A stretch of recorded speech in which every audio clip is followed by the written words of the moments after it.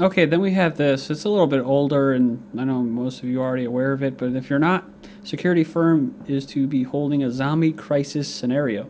So it says, forget the H1N1 pandemic. Could a future crisis arise from an outbreak of viruses that destroy brain cells and render people violently catatonic like zombies? Well, I'm sure they already have it or they're working on it. We've had Russia actually come out and say they have a type weapon that can turn people into zombies.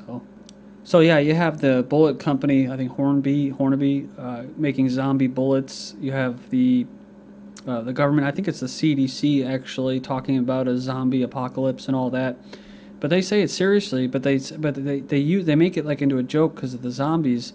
But they're talking about serious situations of like survival and stuff like that. Next month, his outfit will incorporate, no kidding, zombies into a disaster crisis scenario at the company's annual counterterrorism summit in San Diego, a 5-day event providing hands-on training, realistic demonstrations, lectures, and classes geared to more than 1,000 military personnel, law enforcement, medical experts, and other government workers. Yeah, it was based off the CDC's preparedness program. It says here, when they published, talking about a mutated virus that quickly spreads as the government dispatches its military to maintain order while infectious disease specialists scour for a vaccine. And actually, the Navy Times in 2011 put something out called the Zombie War Deployment Guide, examined various tactics and gear that experts consider essential to wage a successful campaign on the undead. And of course, we've been seeing, down with the cannibals and stuff like that, and people want to be vampires going on in reality. And this is actually what they call it, excited delirium.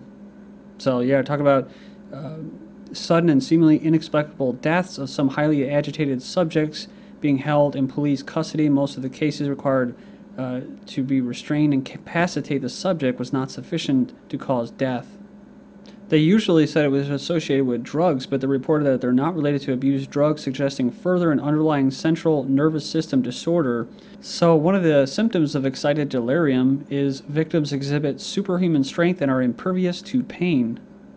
This is scary, they say. Scientists find a way to erase frightening memories. So this is good for controlling the masses as well, as far as brainwashing and mind control and stuff like that. Because you want passive, remember, passive consumers don't really question anything and stuff like that. You want zombies and stuff, and you want them to forget all the bad memories and all of the victimization that they've had to gone through, I mean, to be able to see things, I guess, clearly, right? To see this, as I call it, the one true reality here, you can lose your mind, right? Especially when you're not really around other people that have that perception. So, I mean, you gotta keep your wits about you, so... But some people, they may end up losing it, right?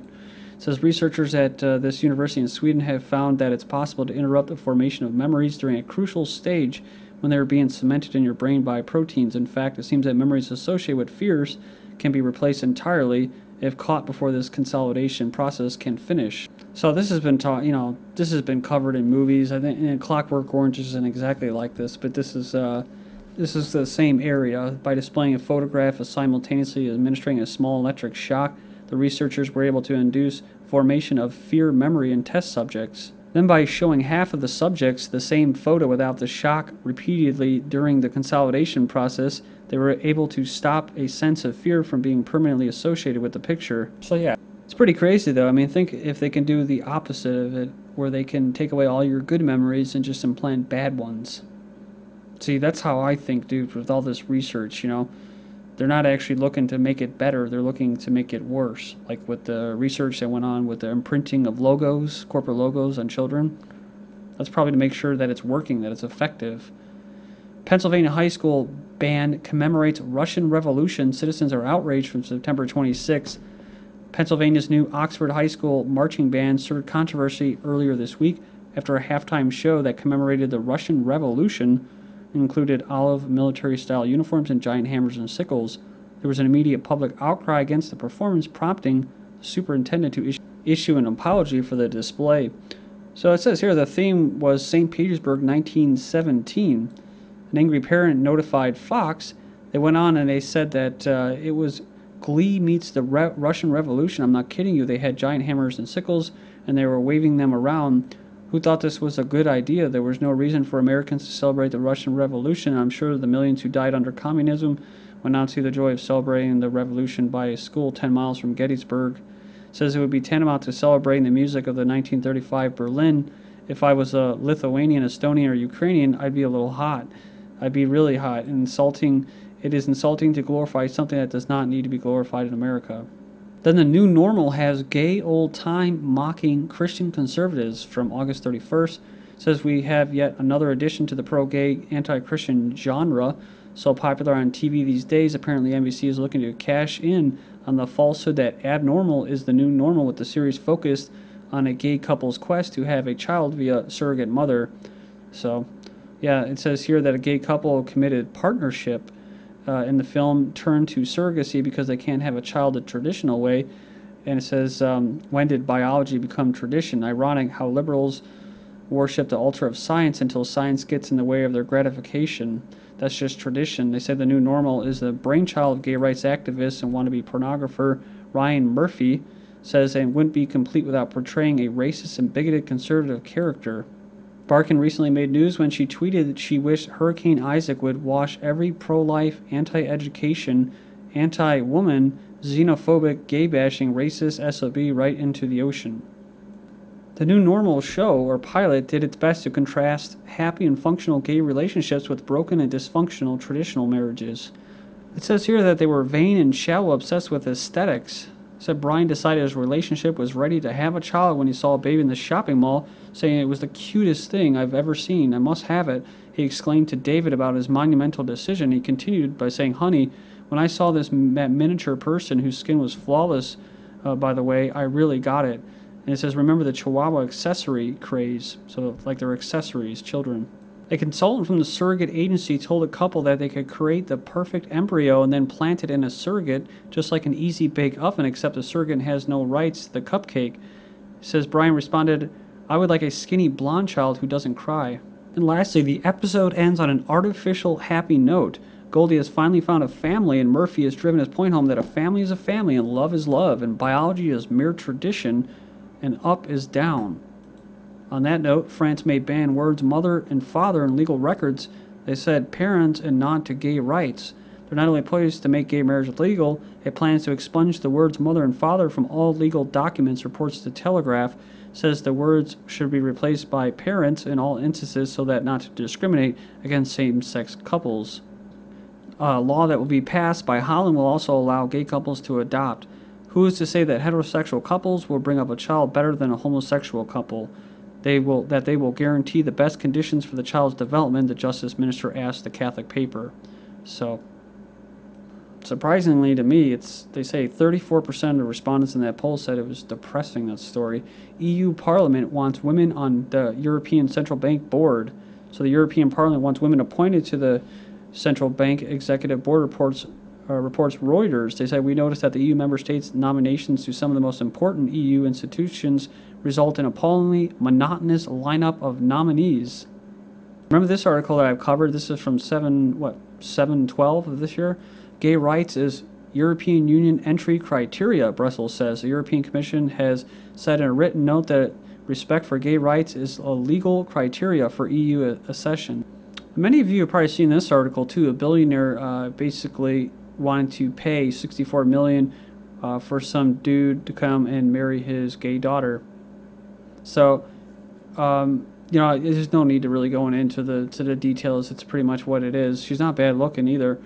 But the first thing I thought was, okay, social engineering, right?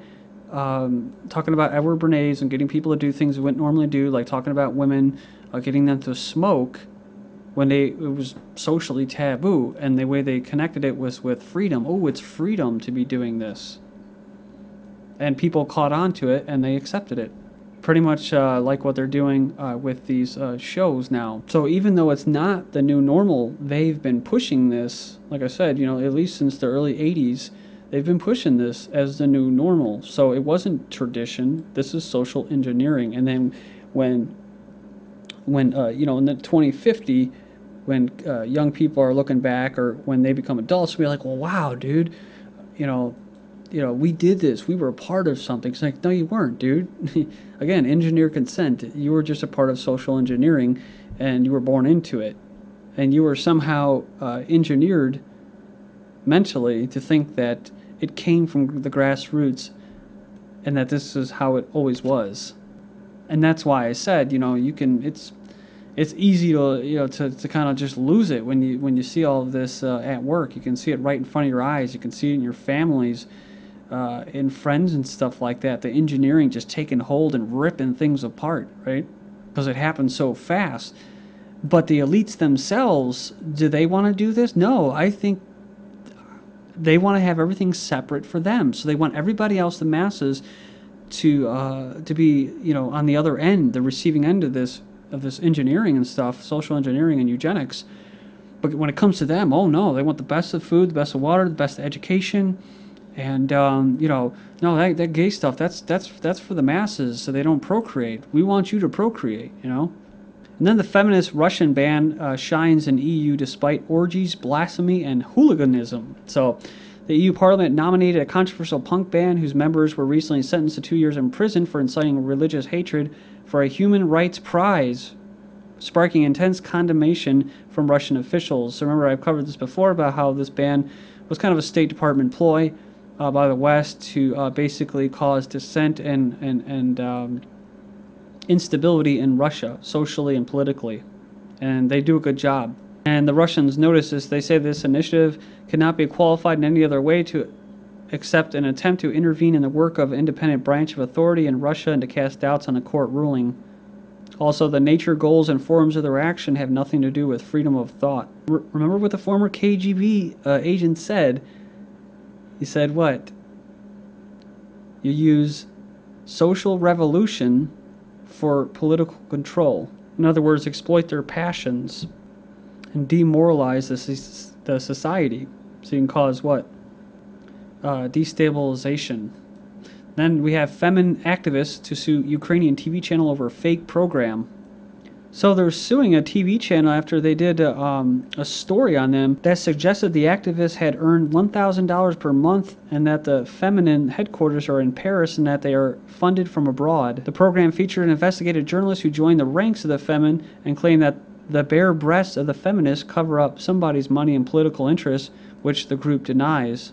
There's fury at the New York City bowling alley, which makes fun of rape, while the city sexual assault rates have climbed. This is the actual thing. Getting jumped in an alley has never been this much fun. A woman has been suspected of killing 5 newborns because she was afraid her husband would leave. Goes on and says she's charged with killing 5 of her newborns, saying that she was afraid her husband, who didn't want any more kids, would leave her. Said the 28-year-old and her husband have 2 living children, 8 and 10. The husband was unaware of the subsequent births. She has admitted to killing 2 of the infants who were born alive. Says one found in the recycling plant in 2006, the other in a car park in 2007. 3 more bodies were found in the woman's cellar. Guy threatens cat and wife shoots him, so that settles it. Goes on and says that this woman chose her cat over her husband in a big way. When the hubby threatened to either shoot the cat or throw it over the fence, this fence right here, the 42-year-old Houston woman allegedly shot him in the stomach with a .40 caliber semi-automatic gun. And because this is based off feminism, right? Because feminism is what they're pushing to imbalance the way we've done things for a long, long time. Not saying oppressing women. It's just there's always been this kind of natural balance between men and women. And the engineering of society is trying to squash that, basically, right? Just a normal family, a normal society, into this highly scientifically engineered society of mega cities and little smart, tiny little apartments hooked up, everything tracked and traced, and you're loving it. So 57% found this story hilarious. And people in the comments says that she should be nominated for 2012 Hero of the Year. I'm gonna move fast here. An LA chef told police he slow cooked his wife's body for days. And I love me so much as a woman marries herself. 36-year-old divorcee with 2 kids. What will the depopulation brainwashers think of next? A burglar punched a heavily pregnant woman 11 times after she found him in her bedroom robbing her. Clinton and company land cheap birth control for the third world to avoid almost 30 million unwanted pregnancies. New York City schools are handing out morning after pill to students. Teenage girls should be offered implants as birth control over the pill. And a science professor says kill sperm to save the planet. Eugenicists say babies are a parasitic burden on society. This is GGN and I'm Darko. Thank you.